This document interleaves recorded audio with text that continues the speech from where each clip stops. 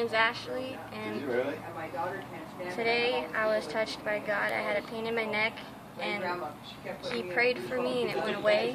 And then my grandma came down, and she had pain in her knees, and it hurt. So I touched her, and I prayed, and the pain went away. And I let Jesus in my heart. And I'm going to stick with him. Yeah. And he touched your hands too, right? When you're... And he touched my hands. My hands were like they were heavy, and they were tingling. And when he said, God, double that, it just felt like I couldn't hold my hands up anymore. And they were tingling just profusely, and pretty cool.